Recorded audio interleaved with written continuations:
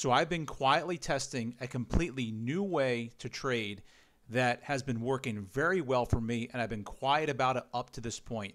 And later in this video, I'm going to briefly walk you through it, but I wanted to do this in two parts so that you guys get a full understanding of the strategy, how I execute it, and how it has such a high win rate, at least for me. So before I go any further, I want to kind of explain to you where I'm at, my journey, and what's been happening. So as you know, with the whole MFF situation, that really has created a ripple in the market. And though I wasn't funded with them, I had quite a few accounts that were in phase two that were very close to being funded. And when that whole situation happened, that set me back a bit. So with that said, I'm now trading my personal capital, and that is my main focus right now. I do have a couple other prop challenges currently about to enter phase two with a couple other prop firms, so I'll also keep you guys updated in that. But while you're here, because I wanted to share with you how I've been trading, and this is such an awesome strategy. I have been keeping it to myself lately because I didn't really want to share it with you guys until I was really sure of it, until I had that forward testing, because you know, you can back test and back test, but you just never really know in back testing because you never know what you're going to do in the market's exact moment. And that exact moment could be based on macroeconomics. It could be based on how the market's moving on the current day. It can be based on what you see in that moment and even how you feel in that moment. So for me, forward testing says it all. So let's head over to the charts. I'm not going to take up too much of your time. I'm going to briefly explain it right now, and then I'll do a second part where I get into a lot of detail that'll be coming after this video. So make sure you look for that. But for right now, let's walk through the very basics over on the charts. So stay with me. Let's head over there now. All right, guys, now we're here at the charts. I'm going to share with you this really, really easy, simple mechanical strategy, at least in my personal experience. It's 99% mechanical, at least for me, that I've been using to execute trades. So really simple. I'm going to trade off of the Euro USD only, and I'm going to pull up my higher time frame analysis quickly, and then I'll get into the analysis and how I enter a trade, how I place my stop loss, and how this has been working for me. So the first thing I do is pop out to the weekly to see if we have any major levels, and I did draw that up today. I did draw that up today right here. So we have a wick. I'm going to mark off these wick areas. Now, today already happened, and this already came down, so I did have this marked up prior to the start of the day. All right, now I'm going to jump down to the 1 hour time frame. On the 1 hour time frame, what I generally do is I draw up fair value gaps. So this is not a video about fair value gaps, but let me just quickly share with you what that looks like. So this is an example of one right here. If you see this wick right here, I'll circle it, one there, and then one here. You could draw a fair value gap right in this area, like so. And everything in between right here would then end up being the gap, this right here. And you're looking for price to come into these levels and have some type of reaction. That, generally speaking, is a fair value gap. So let me go ahead now and get into the strategy here. What I'm going to do is I'm going to bar replay this back to about 8 o'clock in the morning, or we'll start at 9. I'm trading this from 10 a.m. until noon. And then I'll get into all the rules and details here when I drop down to the lower time frames here. So here we are. We're at 9 o'clock in the morning. This is at the close of the 8 a.m. bar at the start of 9 a.m. All right. At this point in time, I'm going to drop down to the 1 minute chart, and then I'll share with you what I'm looking for. Now, I've been forward testing this for approximately a month, and it has been giving me a super high win rate. Now, I'm not going to sit here and say that's going to work for you.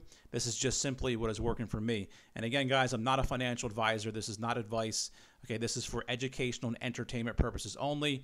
Trading is risky. You can lose all your money. So let's go ahead and move forward now. All right, what I want to do is I want to trade in the window of 10 a.m. to 12 p.m. That's my window. That's it. Nothing less, nothing more. Just a simple 2-hour session. Okay.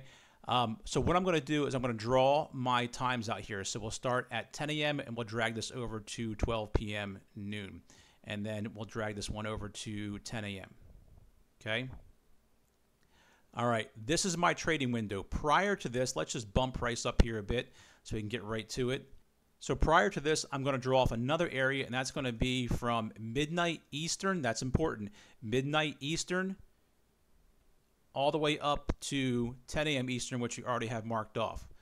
So what I'm looking for here, I'm going to then draw in my highs right here during this window right here during the 12 a.m. Eastern to 10 a.m. Eastern time frame, and my lows. So I've marked these off. All right, really on a really basic level, what I'm looking for is a sweep of these levels and then a confirmation for a reversal trade off of these levels. That is it, nothing more. It doesn't get any easier than that. But I'm going to share with you what I use and what confluences I use that tend to get me a better win rate doing this. All right, my target is just 15 pips. That is it, nothing more. I'm done. Yes, this is a one-to-one strategy for me, but it works very, very well for me personally. All right, so let me go ahead and play price forward a bit here so you can see what happens. Immediately when this opens up, we come down here, all right, on the 10 a.m. candle. When this happened this morning, I moved my line or my bar down here because this was the close of the 10 a.m.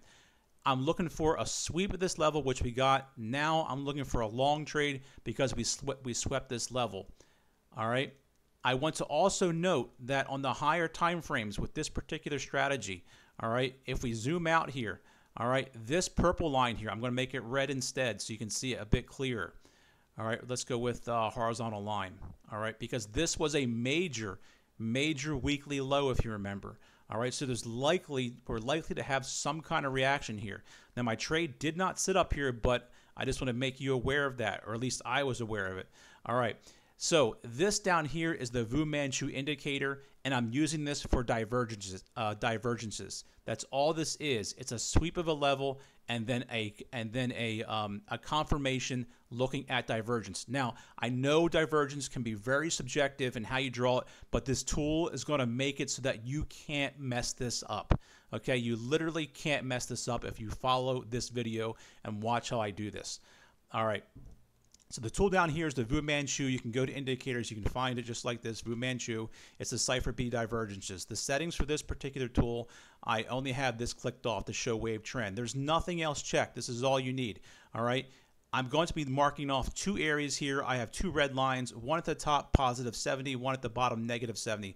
All this represents is I'm looking for divergences in oversold or overbought areas, and I'm not paying attention to it unless we reach those levels. All right, this helps me, or at least this gives me a higher probability of finding a trade that's more likely to reverse or go in my favor.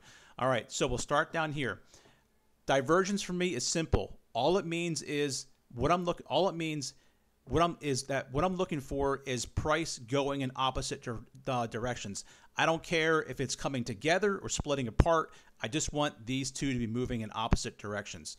Okay, so we'll play this forward here, bar by bar, so you can see it. All right, the green dot here would represent where I might buy. All right, and that's where I'm going to connect the dots to draw my divergence or convergence. All right, it did not happen here. So let me play this forward here to show you where it happens.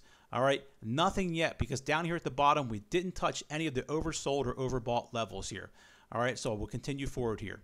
We're still within my trading session, keep in mind, between 10 a.m. and 12 p.m. Eastern. All right. Okay, nothing yet, nothing yet. Still nothing. All right, right here, things get a little interesting.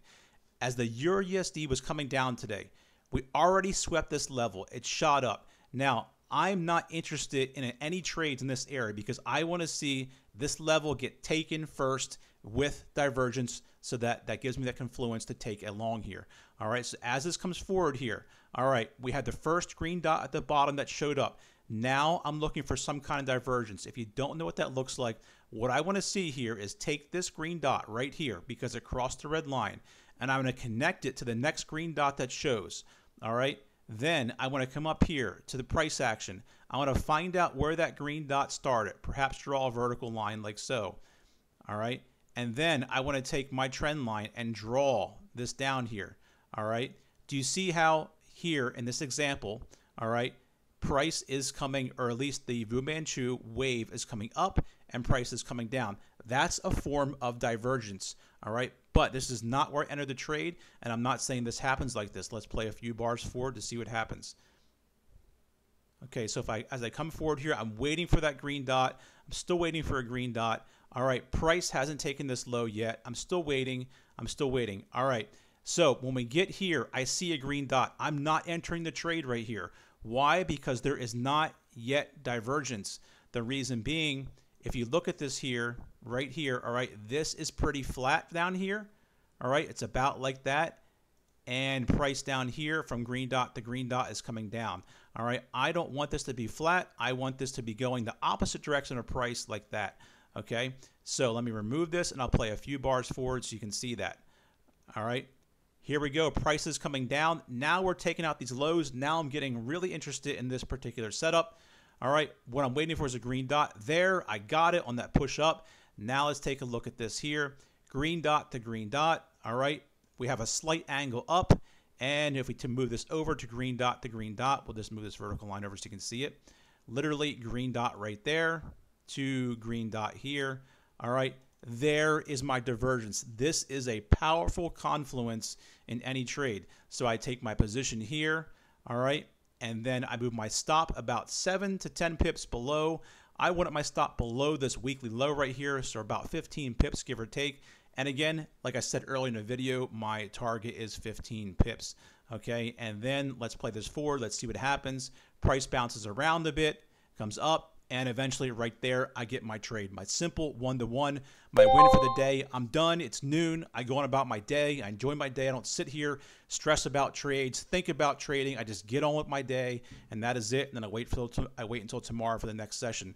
So guys, I share with you one example here. In part 2, I'm going to do many more. I may even decide to go live just to share this with you guys, answer questions, hang out, do the whole thing there. But I wanted to share how simple this is and how easy this tool is to draw divergences. You literally cannot mess up drawing divergence if you're doing it this way, because I know for me personally, when people are like, oh yeah, trade divergence, use divergence as a confluence, I always knew it was very powerful, but I was like, well, where do I draw my divergence? Is it here? Okay. All right. Is it back further? I didn't know where to connect this for proper divergence.